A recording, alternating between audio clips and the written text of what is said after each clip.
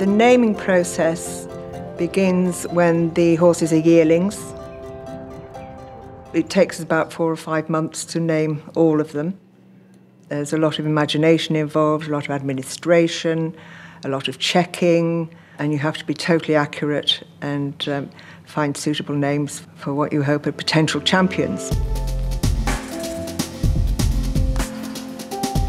I must have named hundreds, if not thousands, over the years. It's something I feel honoured to do and to be involved in.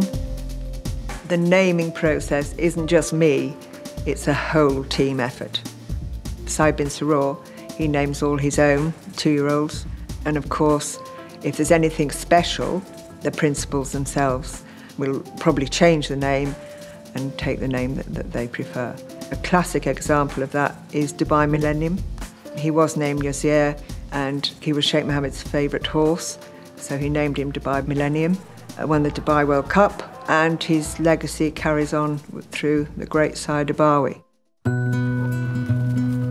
We have a naming competition for all the staff. We use literature, we use all sorts of things to guide us. Sometimes the breeding of the horse will lead you to an obvious name or something that's inspiring. We have African Story, for instance. He's out of Blixen, and Karen Blixen wrote Out of Africa, hence African Story. I think it definitely broadens one's general knowledge, shall we say.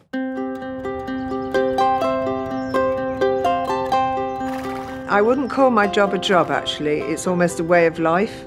I love being out on the heath. I love physical contact with horses. I have got an absolute passion for it.